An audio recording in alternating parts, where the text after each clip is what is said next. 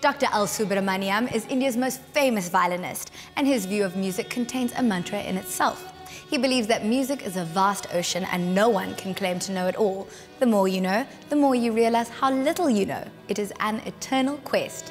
He's an inspiration to music lovers around the world, and when it was announced that he was performing in Jozi, Kriya immediately booked her seat. Every musician has his or her own approach to their art, and some prefer to specialize in the works of a single composer or to play in a particular style. Then there are those who are consumed by a passion for music in its many varied forms, and Dr. Lakshminarayana Subramaniam certainly belongs to this category. His repertoire encompasses the Carnatic tradition, the Western classical canon and jazz, and he's constantly in search of new ideas and fresh challenges. Dr. L Subramaniam is one of the world's most renowned violinists. He's played on stages like the Sydney Opera House and the Royal Albert Hall. And tonight, South Africans get a live performance. And in just a few moments, this theatre is going to be jam-packed. And you know what? I get an exclusive interview. Kriya enjoyed a brief preview as the violin virtuoso completed a final rehearsal before meeting her backstage. It is such an honor to meet you. Thank you, very kind of you to say. I think we need to take it back to where it all began. How did you get into music? I started because my father was a very, very great violinist and musician. I was really fascinated by him, and he was like my hero, my guru father. So I wanted to learn violin. What was one of the biggest lessons you learned from your father? Patience, determination, and work hard till you get it. Even though you had such a passion for music, you studied something else as well. I was very interested in science, and I got all scholarships, everything. I got a medical seat, so I thought I'll become a medical doctor. But the second year, I had an opportunity to go to Germany to do my music, and was one of the great violinists at the time. He came to India to perform. He heard me, then he told my father, send him with me, he'll become an international violinist, he can be with me, he will travel.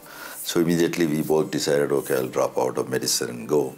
But when I went home, my mother said nothing to me. She said, you started, you finished the medicine, take that degree, then you can continue. I'm very grateful for that. Because of the basic degrees, I could do my PhD in music also. You trained in classical Indian violin, but you've also recently started scoring Hollywood movies. How did that come about? I was approached by Meera Nair to write a score for Salam Bombay. They were very particular that I should do the film because they were listening to my music when they wrote the script. So I did that film. Subsequently, another film of hers also. What advice would you give to young musicians coming up in the industry? People think music is not a safe profession, which is partly true. But if you are passionate about it and if you have the talent, go for it, you know. You know what happiness and pleasure you get from it, and also you give it to the other side. This concert would see Dr. Subramaniam taking the lead in a traditional Carnatic trio, accompanied by tabla and mridangam. The violin performs the melodic element or raga, while the percussion provides the rhythmic accompaniment known as the tala.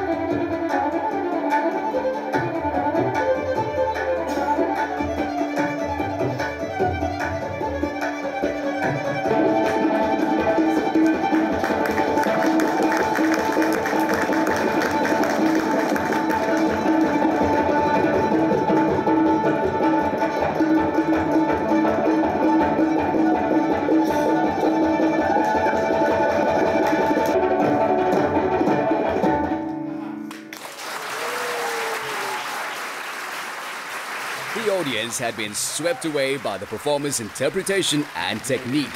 But a standing ovation and a stream of personal congratulations did not tempt Dr. Subramaniam away from his customary modesty. It was incredible. We just had a chat with him now and took some photographs, and I referred to him as a master. He's just brilliant. He's played with about the world's greats, and he's amongst them. It was brilliant, and the maestro is the best in India. Dr. Subramaniam always makes a moment to meet fellow music lovers. Being a legend from India and to come and share his experience with our South Africans, we are truly appreciative.